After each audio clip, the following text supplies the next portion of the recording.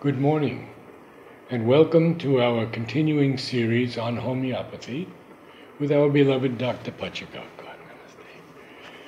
We are continuing with the problems of the anus. Shall we take up anal fissures? Sure. Good.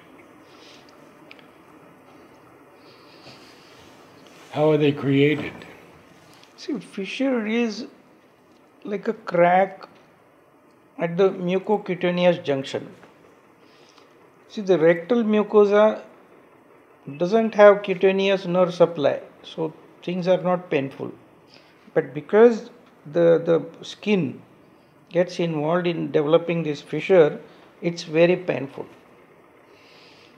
Generally, the fissure is a classical crack.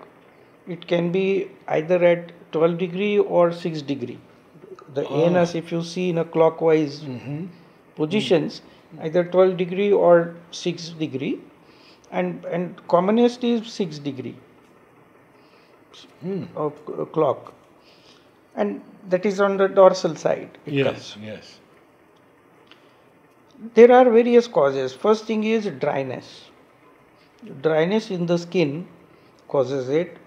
Then even the hard stool, sometimes some people develop very hard initial stool, and that bolus is so large that the anal sphincter has to open up widely, and there the outlet develops a crack, and which becomes very painful.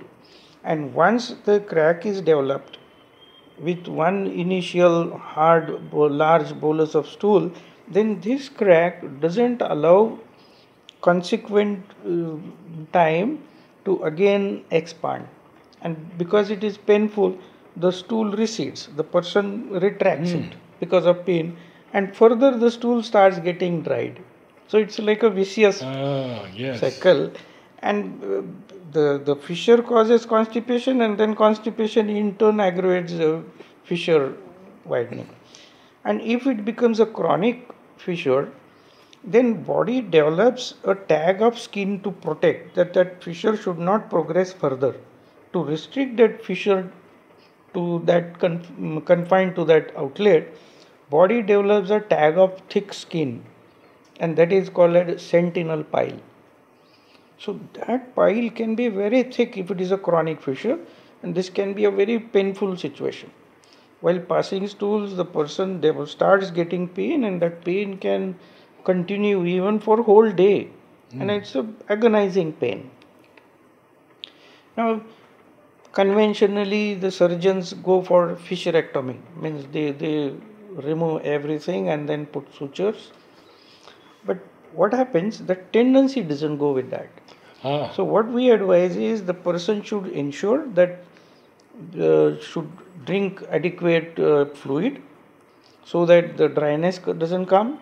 Then at least for 2-3 weeks till the fissure is completely reversed, we suggest the person to drink lot of water, at the same time eat cellulose containing vegetables, so that the stool, the mechanical bolus is provided for the stool, and stool doesn't get dry. The stool should be very thin paste, like how toothpaste we bring out from a very little opening. It negotiates smoothly. That way, even our stool should be able to negotiate without expanding the anus much widely.